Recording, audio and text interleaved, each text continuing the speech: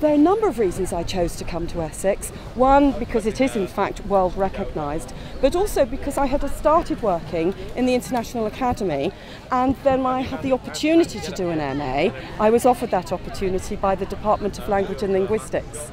And then the MA turned into a PhD, and I haven't looked back. It's been a wonderful experience. But at Essex, I've learned an enormous amount about language per se, and about teaching per se, and teaching languages.